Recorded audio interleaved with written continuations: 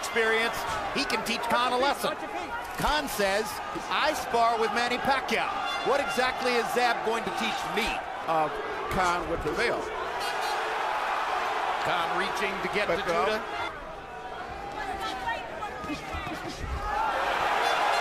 That he's concentrating on defense, but he hasn't been able to mount anything offensively.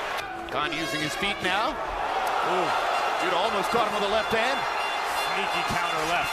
Oh, and a good right hook from Judah. Or some marking around that right eye. And that's what's happening in this case. Although Judah's defense, he's had his moments here, and he's avoiding and blocking.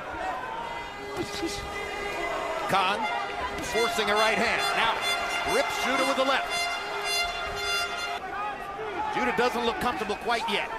Well, hard right hand by Khan. Confidence he has early in this fight. And look at the size advantage. His back is just dancing around. He's moving forward.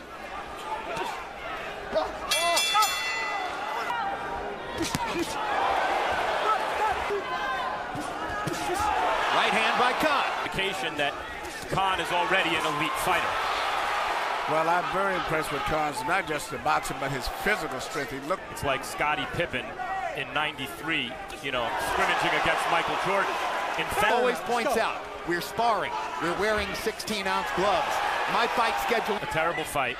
He's in obviously ridiculous shape, and he has everything to fight for here, and he's being routed. Been in control for all 3 rounds. Good right hand by Khan, and he follows up in a hurry. Harold, how do you have it so far? Okay, Jim. 3-0, 30-27, Amir Khan. Khan is fighting an exceptionally smart fight.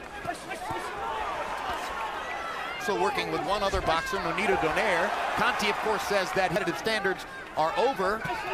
Good right hand by Khan. You know, you made a very good point, Max. I was just getting... It's all Amir Khan. 23 thrown, 4 landed. End of story so far. Against a bigger man, Emmanuel. And Khan is fighting the fight perfect at the distance where he can... I think Khan is a much improved fighter from the other fights that I've shown him. This is... Losey landed the left hook well. Now goes to the right. Strategy, it's time to change. Emmanuel, Absolutely, what does he do? Max, and just what you said, just change. He needs to fight. He's systematically being... The guy's out hustling, you know. He's an accurate puncher and a bigger puncher than the others.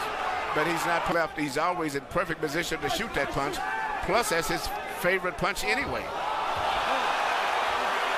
Draculich is calling this a knockdown on a body shot. A knockout victory for Amir. And Zab Judah believes that he was fouled, but he's not going to win the argument.